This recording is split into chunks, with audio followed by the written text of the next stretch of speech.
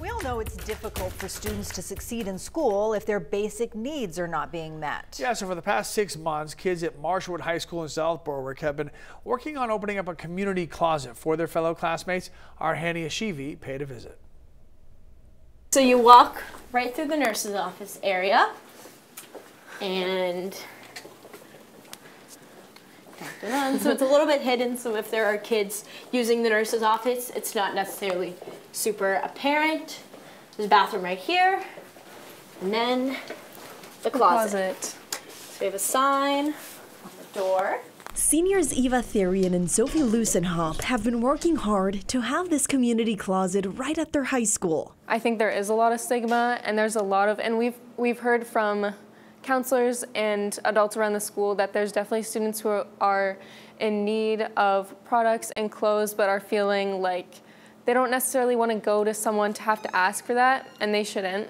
So these best friends created a welcoming space for everyone. Then we have clothes, shirts, socks, winter gear, pants. We have shoes. We have a lot of dress shoes, which has been nice, so if kids have interviews, they can take dress shoes.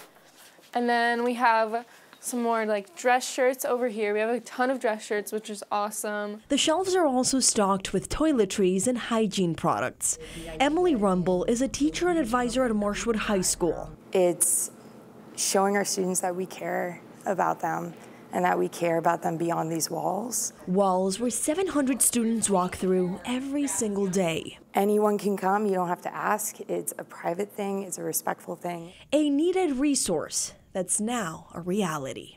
Just feeling fulfilled and feeling happy that I can leave the school with something and help people out with things that they need and want. Yeah, and I would say like pride too. Like I feel proud knowing that I'll be making a difference years after I graduate. Every single item you see here was donated.